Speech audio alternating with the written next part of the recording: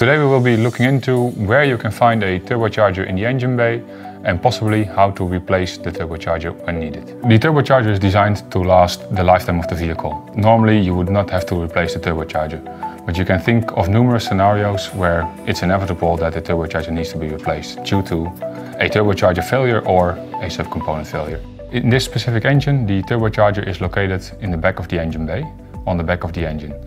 The reason for the customer to do it like this is because the exhaust pipe needs to go to the back of the car anyway.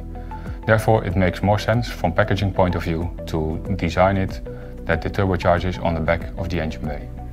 So for this engine you can also see two specific nice features. The first one, you can see three cylindrical shapes in the intake hose of the turbocharger. You don't see any connections to these three cylinders, so you may wonder why they are there. The reason actually is quite simple. These are Helmholtz sound dampers. This means that the noise created by the turbocharger sucking in air is partially dampened out because of the construction of the size of these dampers. The second feature on this car is a water-to-air intercooler. Every turbocharged engine needs an intercooler, but there are two variants. We have this water-to-air intercooler, but there is also a air-to-air intercooler, which is more common.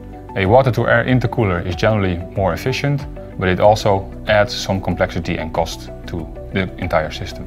This is the view of the turbocharger from underneath the car. On the right side you can see the turbine side of the turbocharger. The turbine gets the exhaust gas from the engine and you can see it flows to the back of the car through the exhaust pipe. On the left side you can see the compressor side of the turbocharger. The compressor provides the fresh air to the engine. Here we have a similar engine that we saw in the vehicle but taken out. As you can see, the turbocharger is in the back of the engine as it was in the vehicle. The supplied air from the turbocharger goes through the black pipe towards the water-to-air intercooler, and after it has been cooled down, the air goes into the engine through these four intake ports. Before we can take off a turbocharger, several components need to be removed. Let's start by removing the compressor inlet pipe. This is where normally the air goes into the turbocharger.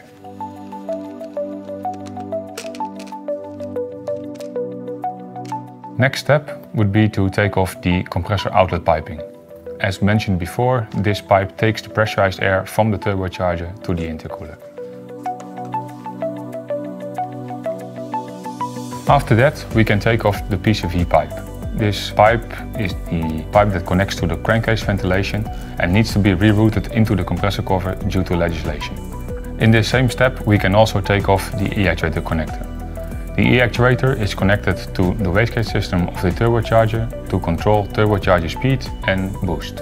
Next step is to take off the water inlet and outlet piping. Water cooling is necessary for most turbochargers to cool down the inner components. A gasoline turbocharger normally operates at a higher temperature than a diesel turbocharger. That's why you will see these water connections on most gasoline turbochargers, but not on all diesel turbochargers. Next step would be to take off the oil inlet and outlet piping. Oil is vital for correct functioning of the turbocharger because it lubricates the bearing system. Without lubrication, the bearing system would fail within a very short time. The oil inlet connection is always on top of the turbocharger and is always pressurized. The oil drain is a larger diameter and is always drained by gravity. And the oil will always go back into the engine block.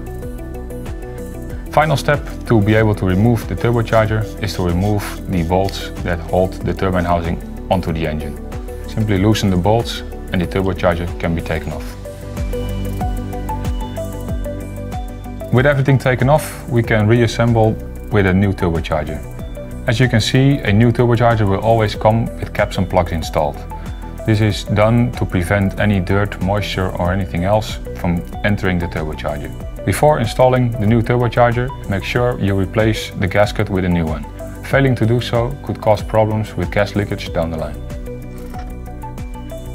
When the turbocharger is installed, secure them by installing the nuts and torque these to a specific torque value.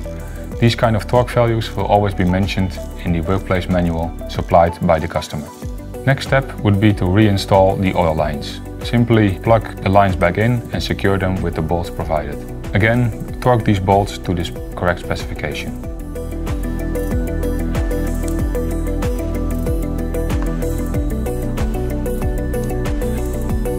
We can now move back to the compressor cover.